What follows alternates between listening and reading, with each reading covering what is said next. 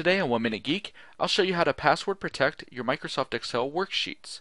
So you can see here I have some sample data that I've created, and I want to protect it so that no one can make changes to this.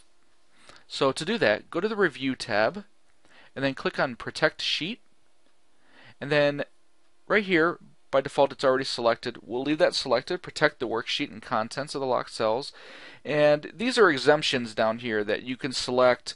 By default, locked and unlocked cells people can select, they just can't make any changes to. So I'll put in a password and I'll confirm the password and hit OK, and make sure you save the document, and we'll close it out here and reopen it to show you what it looks like. So when we relaunch it, comes right up and tells you that it's a protected sheet. Just hit OK, and you can see if I try to do anything in there, it won't let me. So that's how you password protect a Microsoft Excel worksheet.